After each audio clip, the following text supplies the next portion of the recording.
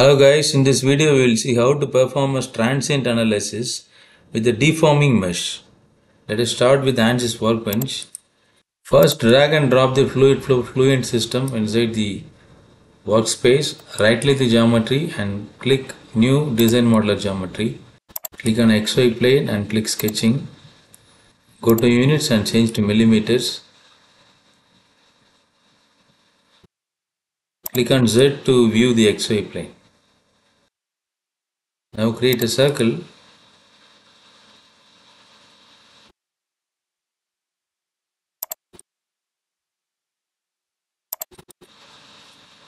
and let's give a dimension of 100 millimeters.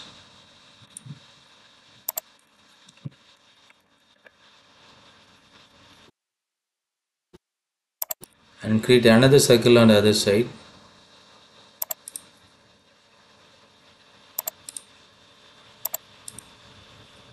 And go to constraints and go to equal radius and click both the circles.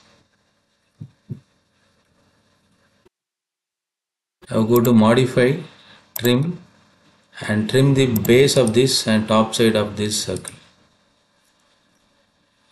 Similarly go to offset, select both the off circles, right click, click end selection and click somewhere below that and somewhere above that,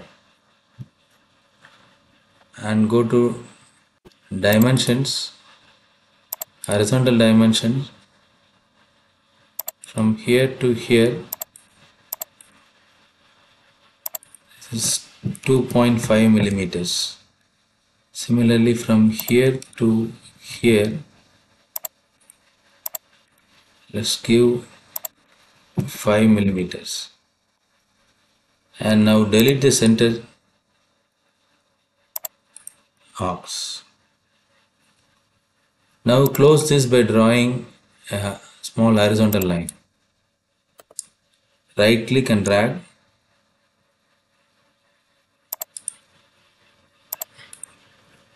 I have closed one side. Right click and drag. Similarly I have closed another side.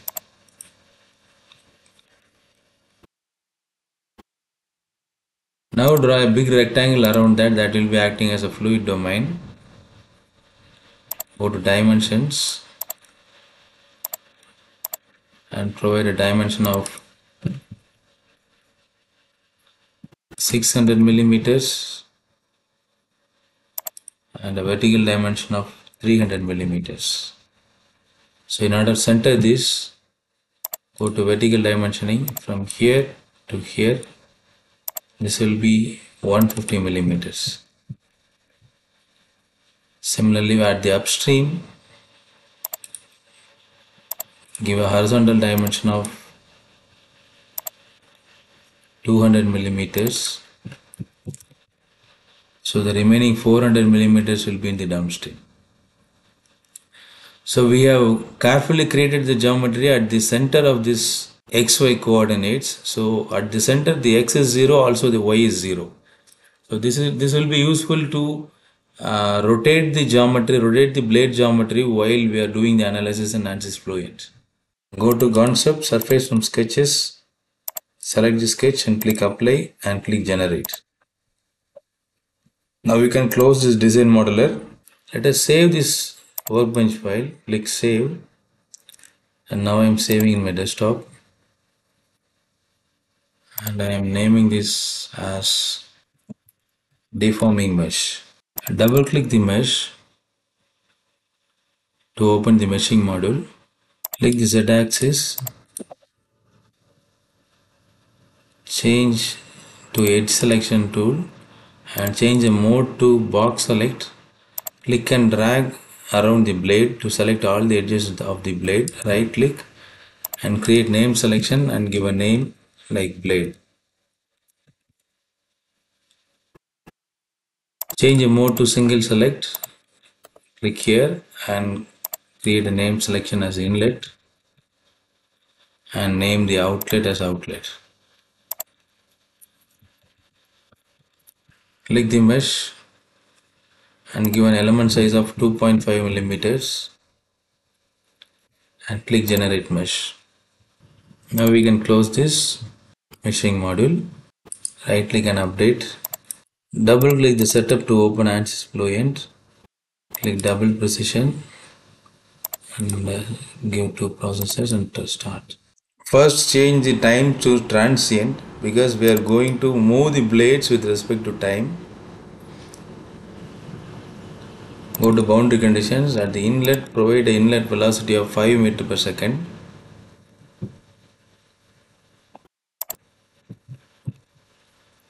Click apply and then click close. Then it's time to import the user defined function for rotating this blade. So for rotating this blade we need to have a user defined function. So let's import that. So I already have that code. So I am copying that code, and this is the deforming mesh files where we are working. So inside the working folder you can see a dp05 folder. Inside that you can see fff. The fluent file has not been saved yet, so let's save that first. Save workbench.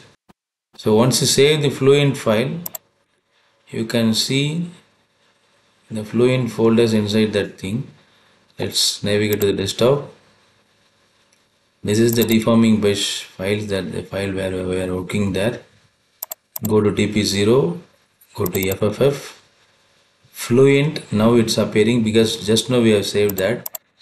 Inside that you have to put that file. So that will be a C file. So once you place that file here, you can go to functions, that is under user defined functions, compiled, add, and now you can find the file here. Click that and click OK. Use built-in compiler. In old versions of ANSYS you cannot find this, and now click build and click OK. Once it is done, you can see the message done here. Now we can load. So once it is loaded, you can go to dynamic mesh because we have to change the mesh dynamically. So you have to enable the dynamic mesh. You have to enable smoothing and remeshing because when the blade is moving, initially the geometry is here. So when as the time proceeds, when the blade moves here, the geometry will be changed and the mesh has to be done again. So for that we have to do remeshing. So go to settings, you can see remeshing settings where you can see methods based remeshing. There you can see the maximum length scale.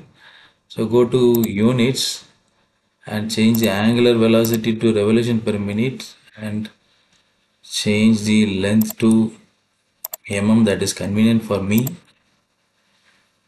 So the maximum length scale should be 1 millimeter. So beyond that the remeshing should not be done. So this is the maximum size of mesh that is generated while doing remeshing.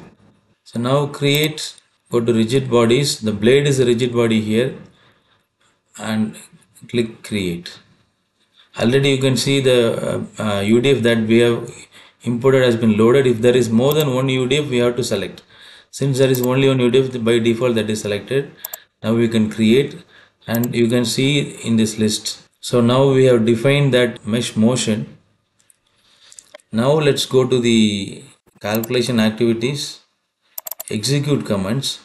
We have to see the results each and every time step. So for that we are creating new command that should be executed every time step. So the command, what the command is this: display contours of velocity magnitude, and the minimum value is 0, maximum value is 18 meter per second. And again the next command is display save the picture in the name of flow time.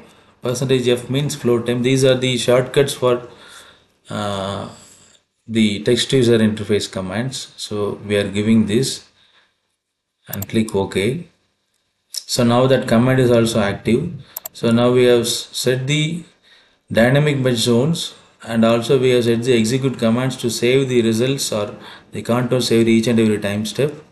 And if you want to see the moment or a torque each and every time step, we can also set up there, but now we are not interested in that. That should be done in report definitions.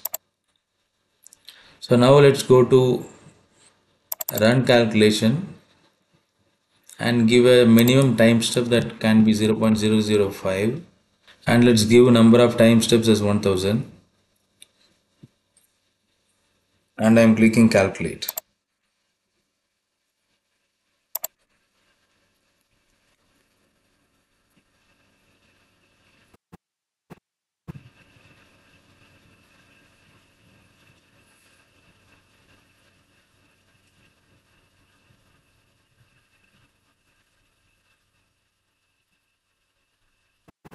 And you can see in the working folder deforming mesh dp0 triple f fluent.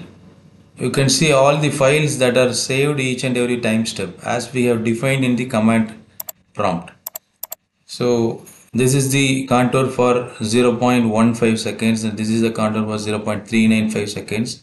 So for each and every time step you can get the results. If you want to get the animation of that, you can combine these images and you can get the animated video of the simulation what we have done. I hope this video helped you. If you have any clarification, please feel free to contact.